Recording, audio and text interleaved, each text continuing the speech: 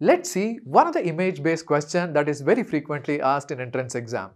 This is the anomaly of anencephaly, which is very frequently asked from the subjects of anatomy, biochemistry, OBG and also pediatrics. What is this anomaly again? This is the anencephaly, which is a form of most severe open neural tube defect.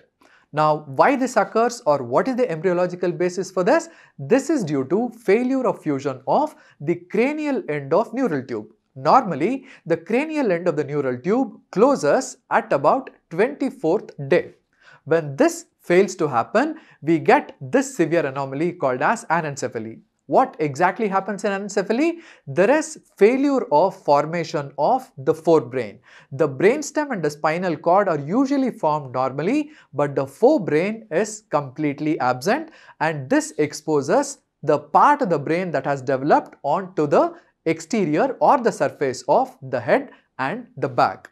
This is attributed to lack of folic acid and vitamin B12, which is given during the first or the early trimester of pregnancy.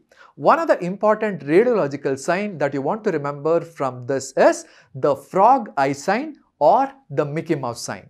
These are the must remember facts about anencephaly for your entrance exam.